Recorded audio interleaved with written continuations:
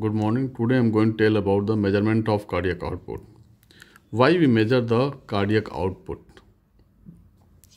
First, to know hemodynamic monitoring, to know the hemodynamics of patient.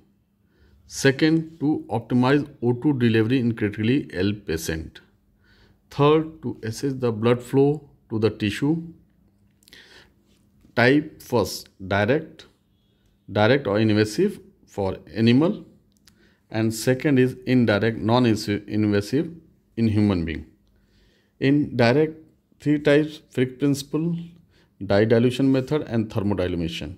How you remember these? By three mnemonics: FD tax, fixed deposit tax. F say Fick principle, D say dilution method, T say thermodilution method.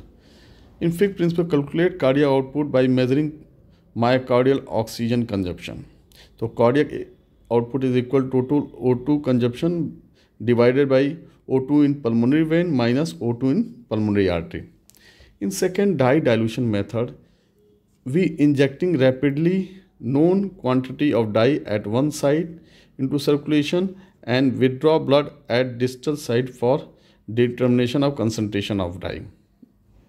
Third is thermodilution method. The principle is cardiac output is proportional to temperature. And indirect or non-invasive in human being, first is ballistography, second is pulse pressure, third is echocardiography.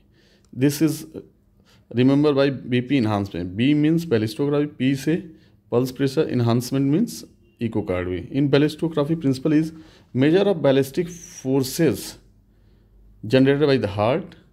In pulse pressure method, the equation cardiac output is mean arterial pressure plus total peripheral area. Mean arterial pressure is diastolic plus 1/3 of pulse pressure.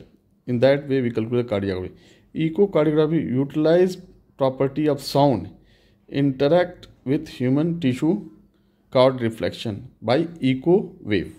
Thank you very much. If you like this video, please subscribe and share in your community. Thank you very much. Thank you.